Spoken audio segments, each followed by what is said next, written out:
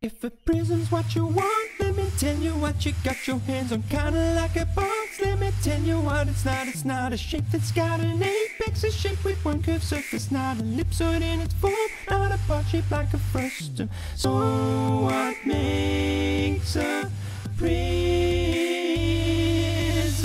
The top and base the same shape, the same size, and you know your cross section's the same shape and size. Whoa, you cut it, it's the same shape, the same size throughout its height. Whoa, that's what makes a prism what it is.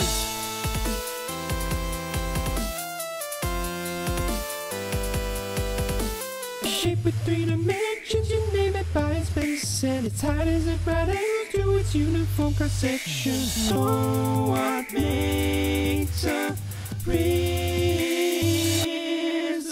The top and base the same shape, the same size, and you know your cross section's the same shape and size. Whoa, you cut it, it's the same shape, the same size throughout its height. Whoa, that's what makes a prism what it is. Top and base the same shape, the same size, and you know your cross section's the same shape and size. Whoa, you cut it, it's the same shape, the same size throughout its height. Whoa, that's what makes a prism what it is. Ground floor, triangular.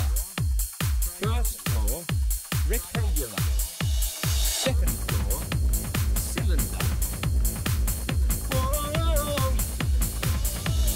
top and base the same shape, the same size. Cross section the same shape. Whoa, you cut it, it's the same shape, the same size.